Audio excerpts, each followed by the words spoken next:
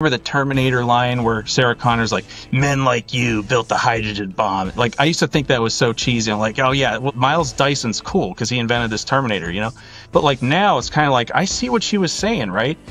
Bro who's making the gantry mounted gun, let me just say it's again, respect because he's being creative, but it's not that hard to ask AI how to mount a bunch of closed loop servos onto a gantry with a bunch of ball bearings and have it home in on something using, let's say, OpenCV, camera system, Raspberry Pi, and Arduino. I realize that it's like, you know, it's going to get likes and things like that because it looks cool and it's like, holy shit, you can make stuff, you know, have a gun mounted on there and have it auto zoom in and shoot at something. Well, yes, of course. I mean, we've been able to do that since like for a while, a long time. So I'm sort of in the mind nowadays where it's like, I get less of a kick out of that stuff.